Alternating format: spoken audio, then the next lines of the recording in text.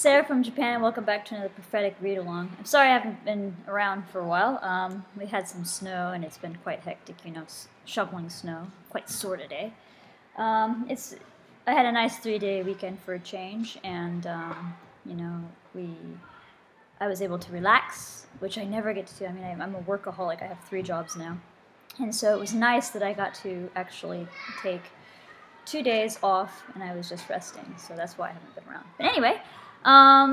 So let's get started on our read-along, okay? Today we will be reading out of the book of Ezekiel, Ezekiel chapter 21, and hopefully we'll get to 22. I've only got about 10 minutes or so. I'm at school today. The kids are outside playing, and they're throwing snowballs at each other and stuff. But anyway, let's get started. So please open your books to, your Bibles to chapter 21 in the book of Ezekiel. Okay, and the word of the Lord came unto me, saying, Son of man, set thy face towards Jerusalem, and drop thy word toward the holy places, and prophesy against the land of Israel, and say to the land of Israel, Thus saith the Lord, Behold, I am against thee. Wow, behold, I am against thee. We don't want the Lord against us, okay?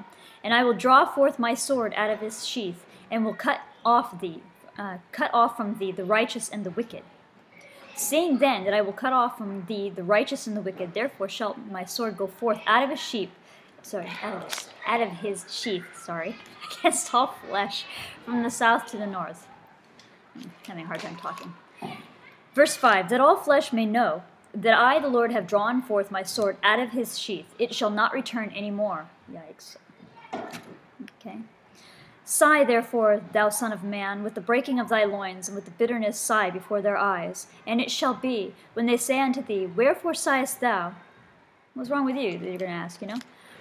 That thou shalt answer, for the tidings, because it comes, and every heart shall melt, and all hands shall be feeble, and every spirit shall faint, and all knees shall be weak as water. Behold, it comes, and it shall be brought to pass, saith the Lord God. You see, Ezekiel is talking about the judgment that's coming on to Jerusalem and to Israel.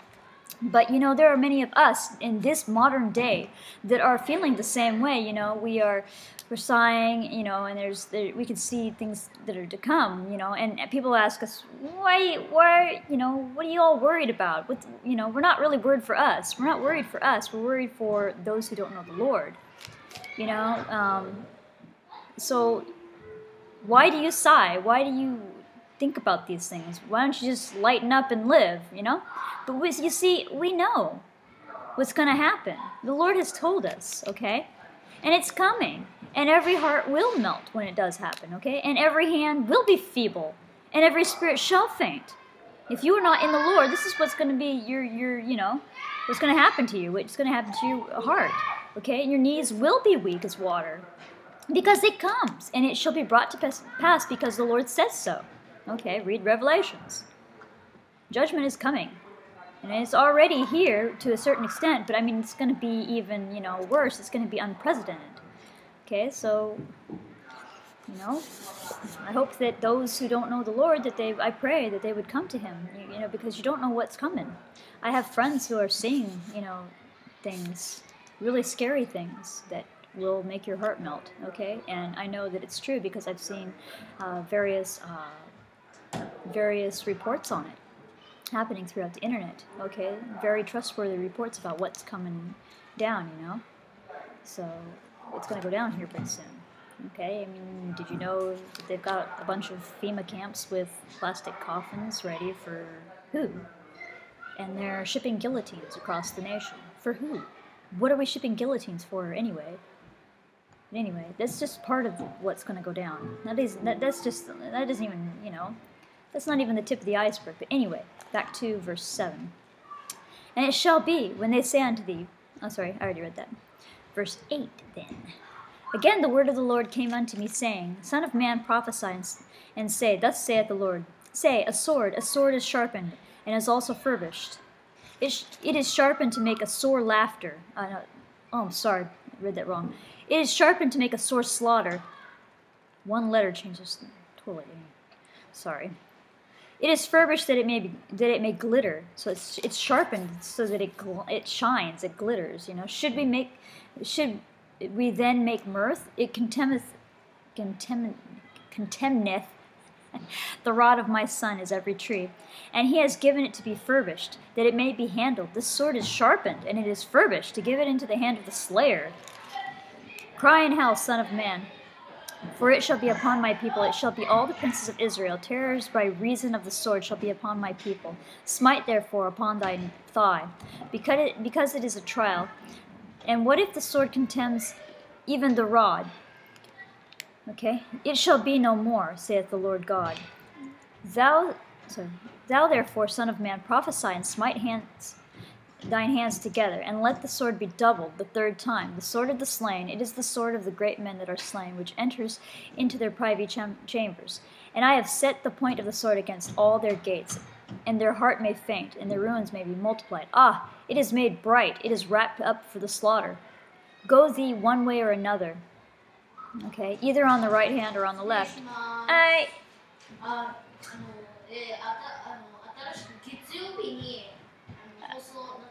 あ、放課後に来てまだ途中からね、お仕事。また後でね。はい。ごめん。はい、放課後でいらっしゃい。はい。ごめんね。はい。Sorry. Okay, so where was I? Verse 14. Thou therefore, son of man, prophesy and smite thine hands together, and let the sword be doubled. And the third, the sword of the slain, it is the sword of the great men that are slain, which enters into their private chambers. I have set the point of the sword against all their gates, that their heart may faint, and their ruins be multiplied. Ah, it is made bright, it is wrapped up for the slaughter. Go thee one way or other, either on the right hand or on the left, whithersoever thy face is set. I will also smite mine hands together, and I will cause my fury to rest. I, the Lord, have said it. The word of the Lord came unto me, saying, Also, thou son of man, appoint thee 2 ways, that the sword of the king of Babylon may come. Both twain shall come forth out of one hand, and choose thou a place. Choose it at the head of the way to the city. Appoint a way that the sword may come to Rabbah of the Ammonites, and to Judah, in Jerusalem, the defense. Verse 21. For the king of Babylon stood on the parting of the way, at the head of the 2 ways, to use divination. He made his arrows bright. He consulted with images. He looked in the liver. So he's doing all this stuff. It's all this fortune telling stuff, okay? At his right hand was the divination for Jerusalem, okay? So, you know, Nebuchadnezzar, he's not a man of God, but God is going to use him as a tool of judgment, okay? I mean, look what he does. I mean, he doesn't know the Lord at all. And the Lord is using him without him even knowing it. Okay, so it's like the same with the Pharaoh, in Exodus. So he made his arrows bright, okay, and he consulted with images. See, he consulted with his gods, and he looked in the liver. At his right hand was the divination for Jerusalem, to appoint captains, to open the mouth in the slaughter, to lift up the voice with shouting, to appoint battering rams against the gates, to cast them out and to build a fort. And it shall be unto them as a false divination in their sight, to them that have sworn oaths, but he will call to remembrance the iniquity, that they may be taken. Therefore, thus says the Lord God, because ye have made your iniquity to be remembered, in that your transgressions are discovered, so that in all your doings your sins do appear, because I say that ye are come to remembrance, ye shall be taken with the hand. And thou, profane wicked prince of Israel, whose day is come, when iniquity shall have an end. Thus saith the Lord God, remove the diadem and take off the crown. Okay, you're not king anymore. He's dethroning him here. This shall not be the same. Exalt him that is low, and abase him that is high. I will overturn it, and it shall be no more until he comes. Okay, until he come whose right it is, and I will give it to him. And thou, son of man, prophesy and say, Thus saith the Lord God concerning the Ammonites, and concerning the reproach. Okay. Oh, I lost my place again. Okay.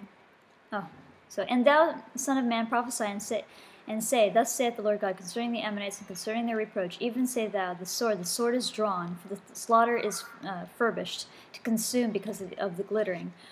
Whiles they see vanity unto thee, whiles they divine a lie unto thee, to bring thee upon the necks of them that are slain, of the wicked, whose day is come, when their iniquity shall have an end. Shall I cause it to return to his sheath? I will judge thee in the place where thou wast created, in the land of thy nativity. And I will pour out my indignation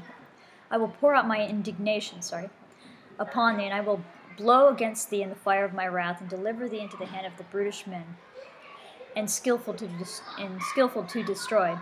Thou shalt be for the fuel to the fire, thou blood shall be in the midst of the land. Thou shalt be no more remembered, for I the Lord have spoken it.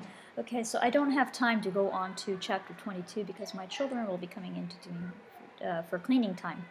Okay, so with that, I bless you all in the mighty name of Yeshua Mashiach. If you have a prayer request, please let it be known in the comments or send me a private message. I love you all. Alright, one thing before I go, it's flu season, okay, and I'm hearing actually a couple of cases where somebody actually passed away, perished because of this plague, okay. You could call it it's a pestilence, okay, it's a plague. And it's just some tips before I go, before the kids come in. Please pray Psalms 91 every day over your family, over yourself, okay, over all your loved ones. Pray Psalm 91, and sometimes I pray twice a day, like when I go home too as well. But also too, there's some other things that you can do. You need to gargle, okay. We use iodine when we gargle, okay, liquid red iodine. And in Japan, the Japanese are very good at wearing masks, okay. So this is what, you can get these here. They're paper masks, and they're 99% germ. They cut germs by that much anyway. But anyway, so we use these anyway. But I am an English teacher, so unlike the other teachers, I can't really. They look at my mouth to learn English. So I have this type of mask that's interesting. This is a mask, no kidding. Okay, this is a virus mask, a viral mask, and you just take this on your finger. This is really interesting. So I might send this to some people in the States, some family members and stuff, and you just put that like this, and you cover your nose. They actually have a mask for your mouth as well. It's a spray mask where you spray inside your mouth, but I didn't get it yesterday because it had some chemicals, and it had the letters that scared me the most, DNA. Okay, that just doesn't work. But I'm not going to buy something. I'm not going to put something in my mouth that says DNA. You know what I mean? But anyway, this is kind of nifty. You can use this 150 times. It's a mask, for people like me that can't cover their mouth, when they're teaching. But when I don't have class, I wear one of these. Also, too, this is my liquid wipies. This is alcohol, okay? And this is my alcohol spray. This is my alcohol spray. And for those of you who are living in Japan, and I might get this for some people if I can ship it, I don't know.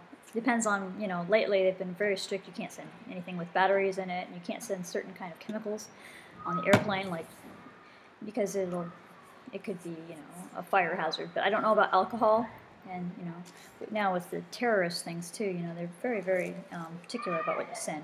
But anyway, they have these little tiny packets of just one-time only alcohol for your hands, sanitizing alcohol for your hands, and they come in like little, you get like little ketchup packets or like that, where you just they come in little packets, and you just squeeze, and the middle part splits open, and you just rub your hands with that. I put that in my children's school bag for them, so that before they eat lunch, they are supposed to wash their hands. But in Japan, they don't have any running hot water. They do not have hot water in Japan for schools, and so it's freezing cold water. I mean, it's like ice water. And the kids, they only wash their fingertips if they wash their hands at all. So I put those in there for them to rub. So just be really careful, okay? Make sure that you take care of yourself, eat right, sleep right, exercise, try not to get too overstressed, keep yourself clean. I mean, just basic things, and sanitizing, But most importantly, pray Psalms 91 and trust in God to keep you from this pestilence. All right, with that said, I love you all. I'm out. Bye.